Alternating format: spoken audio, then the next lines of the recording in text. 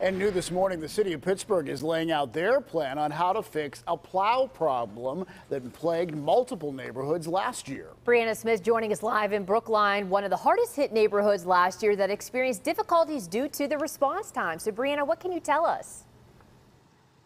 Well, Lindsay and David, yes, I remember being in this neighborhood last season, talking to frustrated residents about their snow-covered streets and the amount of time it took crews to clear them. But city leaders hope that this season they'll improve the service. Now, Mayor Ed Gainey and Public Works Director Chris Hornstein revealed their goals for this season. They hope to have the city roads cleared within 24 hours of snowfall. Once the department enhances its equipment and staffing, they want to see the time drop to 10 hours. Hornstein says they'll lease 15 more vehicles to help with their aging fleet, and Gainey's proposed budget includes 40 new workers and 15 new drivers. Now here's what Hornstein had to say about the plowing process.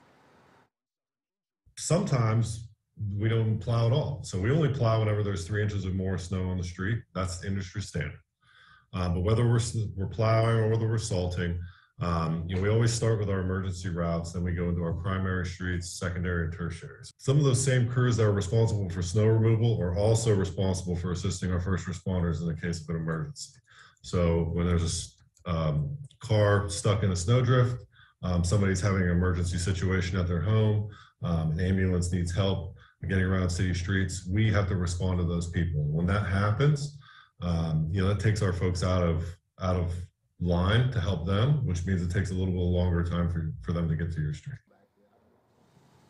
And city leaders are also trying to avoid snow removal delays in neighborhoods like Brookline, Carrick, and Overbrook by building a new public works facility. The project will be delayed another year, but they hope to have it ready for next winter. Now, in the meantime, city leaders encourage drivers to stay off the road during snowfall, and if you have to go out, use the routes that are plowed.